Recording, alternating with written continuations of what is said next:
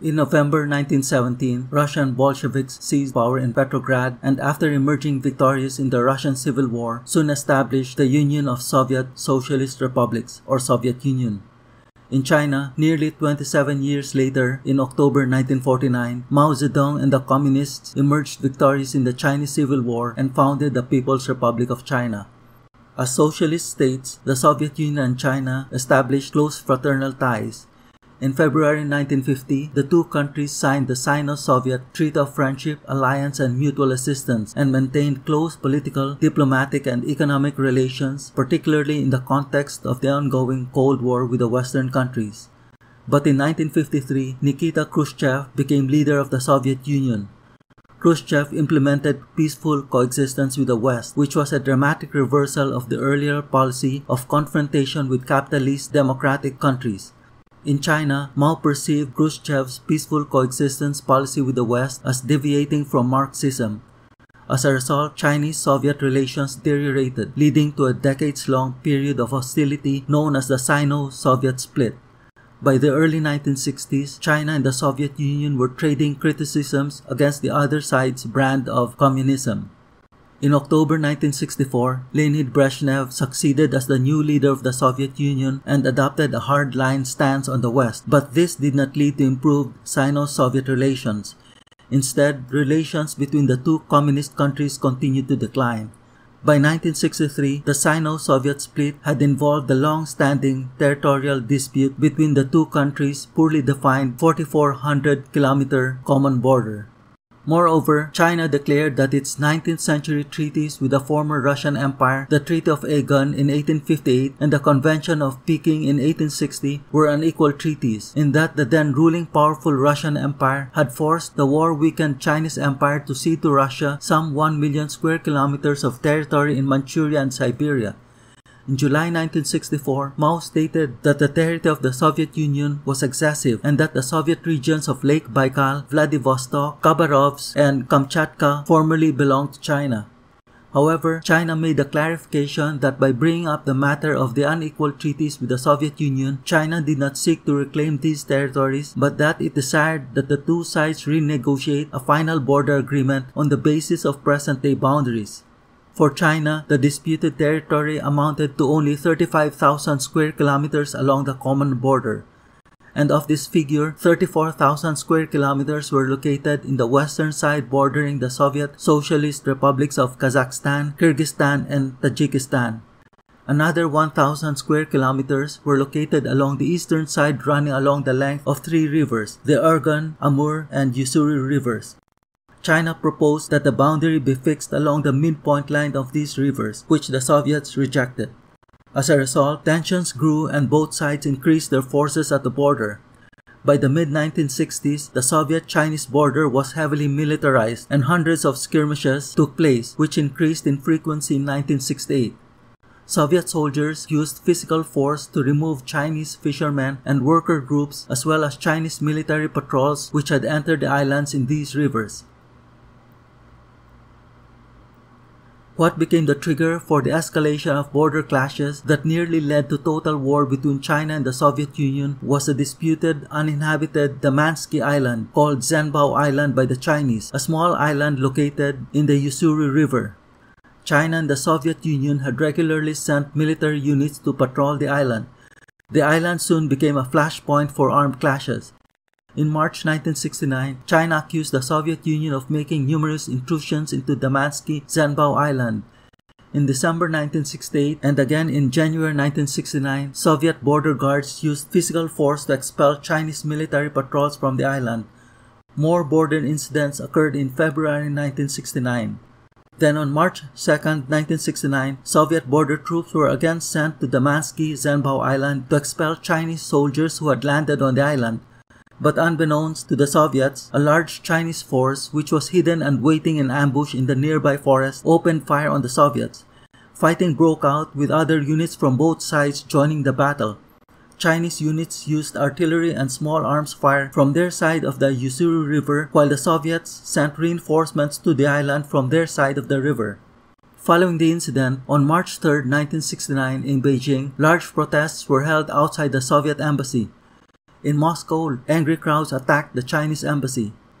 On March 11, 1969 in Beijing, demonstrators besieged the Soviet embassy in protest for the attack on the Chinese embassy. Then when Soviet media reported that captured Russian soldiers during the Damansky-Zhenbao battle had been tortured and executed, large demonstrations consisting of 100,000 people broke out in Moscow. On March 15, 1969, a second and larger battle broke out in Damansky-Zhenbao Island, where both sides sent a force of regimental strength of some 2,000 to 3,000 troops. Both sides suffered heavy casualties in the 10-hour clash. After the battle, the Soviets began a lengthy artillery bombardment of Chinese positions across the river and hit targets as far as 7 kilometers inside China. The two battles generated different responses in China and the Soviet Union. In China, Mao made efforts to prevent the crisis from escalating further.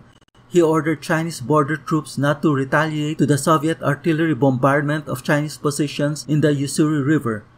However, the Soviet Union viewed these incidents as a direct challenge from China, but Soviet authorities were divided as to the appropriate response. The Foreign Ministry called for caution, but the military wanted to initiate aggressive action. On May 24, 1969, because of the continued border provocations being perpetrated by Russian troops, China filed a diplomatic protest accusing the Soviet Union of inciting war. On May 29, 1969, the Soviet Union threatened to go to war with China. As tensions increased, so did troop deployment. Soon, 800,000 Chinese and 700,000 Soviet troops were massed along the border. The Soviets continued to initiate border provocations, apparently to incite a wider conflict. On August 13, 1969, in the Tailiketi incident, 300 Soviet troops, supported by air and armored units, entered China's Tailiketi area located in the Xinjiang region in the western border, where they attacked and killed dozens of Chinese border guards. By now, the Soviet Union was preparing for war. Meanwhile, in Beijing, Chinese authorities were concerned about the growing threat of war with the Soviet Union.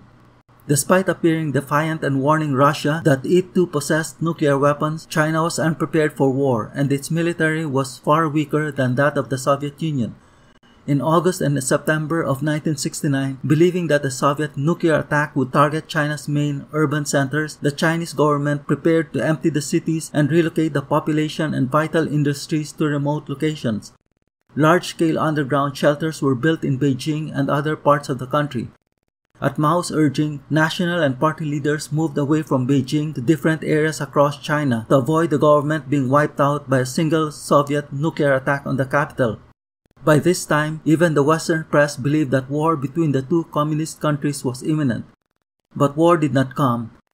On September 11, 1969, both sides met and agreed to resolve their differences through peaceful means. However, Mao still believed that the Soviets might launch a surprise attack on October 1, 1969.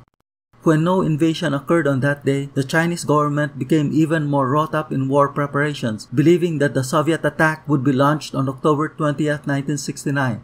On October 17, in anticipation of a major Soviet attack, Chinese authorities evacuated the major cities and towns, relocated the various levels of government to remote countryside regions, and redeployed nearly 1 million troops, 4,000 planes, and 600 ships to prevent them from being directly attacked.